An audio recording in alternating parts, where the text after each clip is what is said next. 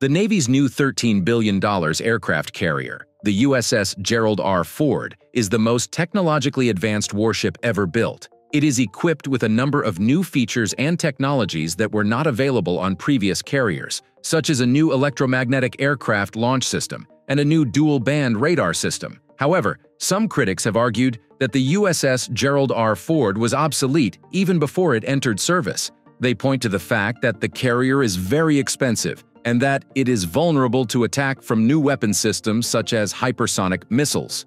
It is true that the USS Gerald R. Ford is a very expensive carrier. It cost $13 billion to build, and it is estimated that it will cost $7 billion per year to operate. However, the Navy argues that the carrier is worth the cost because it is the most advanced and capable carrier in the world.